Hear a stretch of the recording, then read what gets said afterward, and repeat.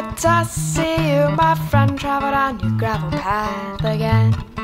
Hey, this is Lisa for the Buzzbot.com. Today I'm joined by Erin McKeown here at the Concert Under the Stars series. We're under the stars right now. Yeah, in King of Prussia, Pennsylvania. Erin, thanks for joining You're us. welcome. First, the latest album, Small Deviant Things Volume 1.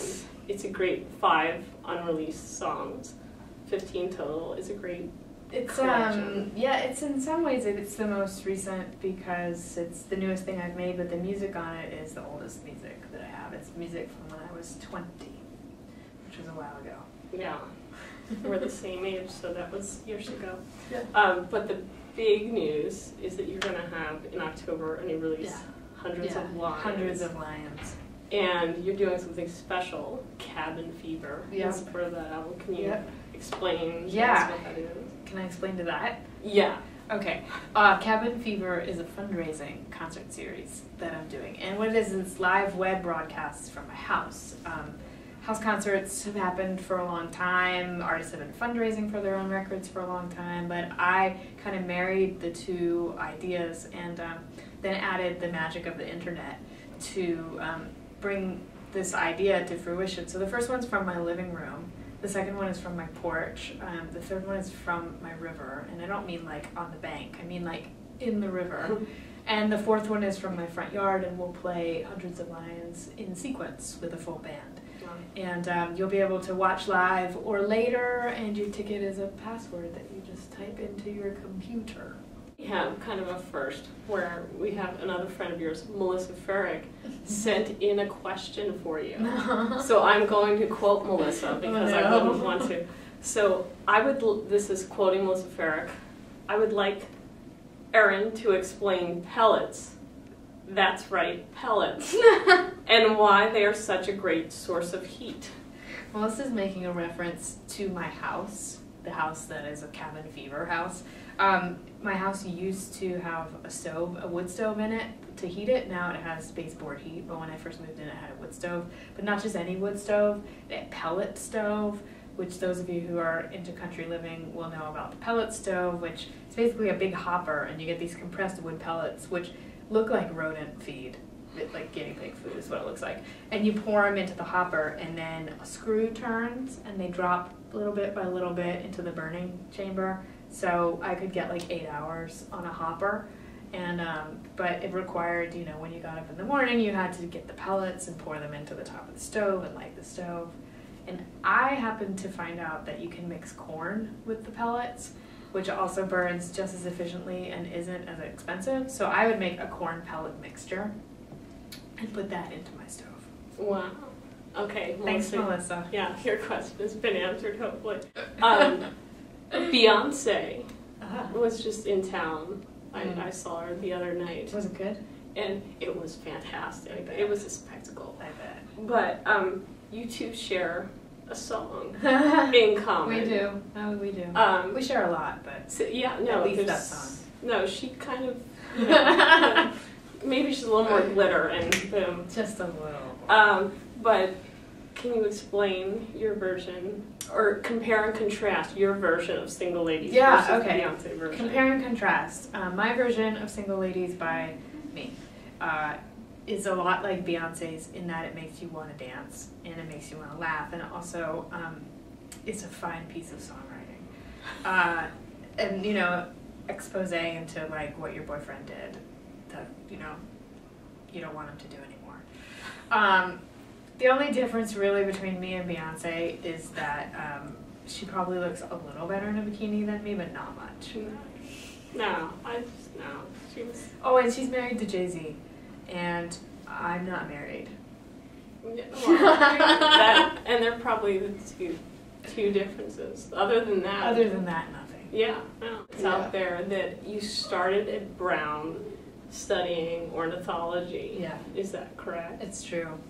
Well, we have a little quiz for you. Okay. See if you can. So, can you identify this bird for me? That's a bluebird? Yes, it's a red-crested bluebird. But we'll take bluebird. Bluebird, thank you. What about this? Yeah.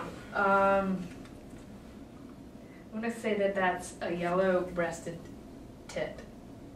Well, we'll beat that up. It's actually. Oh, you have to look. Yeah, I do. I didn't study ornithology.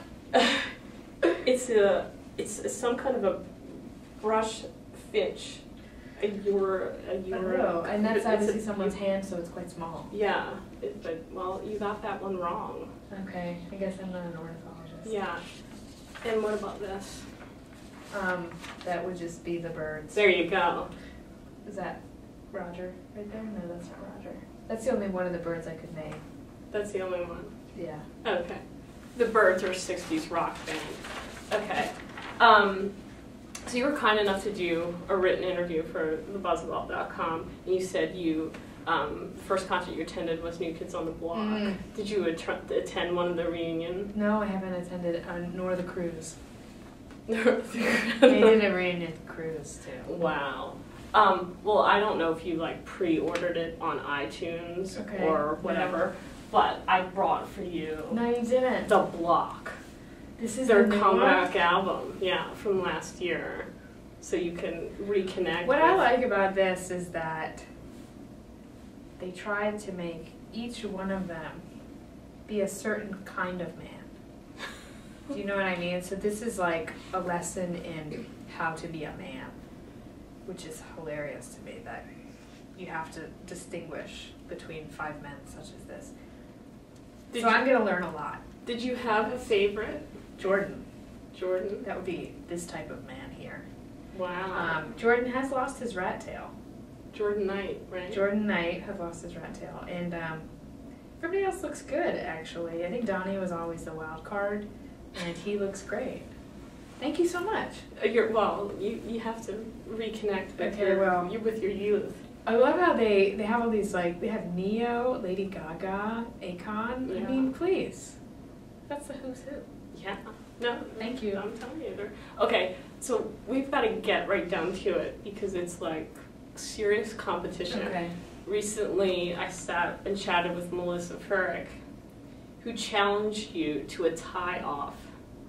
And the rules being, these are Melissa's rules, that you start from a seated position with the tie. It's the same tie, Melissa and Melissa fans, with the tie untied. Okay. And you have to tie it around my neck. Actually, you know what? I want to tie it around your neck. Yeah, that's it's not my own tie? No, that's why I said you have to.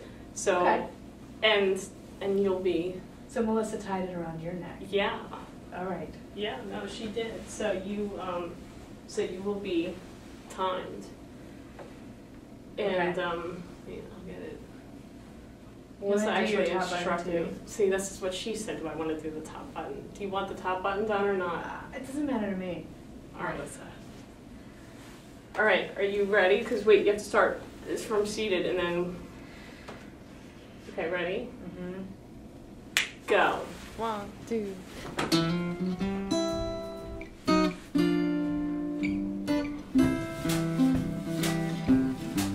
So if you want to be a lady, well then have a look at me. Folks line up for days. It's just a half-baked good scene. Take it from me. Where you be? Return to a seated position. Okay. Unofficially, we have I just wanted you to notice. Look at where the bottom of that is. That's perfect. Unofficially, Erin McKeown is the winner of the tie-off. But we will go back and whoa. All right, let's wrap this up. ErinMcKeown.com. On ErinMcKeown.com, there's a direct link for Cabin Fever. ErinMcKeown.com/Cabin Fever will get you there. July 7th starts the first. Yep. Yeah. Thank you. So check it out, and it's Buzzball tradition that we end in a hug. Oh. So you're just saying that? No, it's not. I'm not just saying that. So thank you. Well, it's a pleasure. We're out. She could do what be, shake my hand in competition. Well, I'm always fair.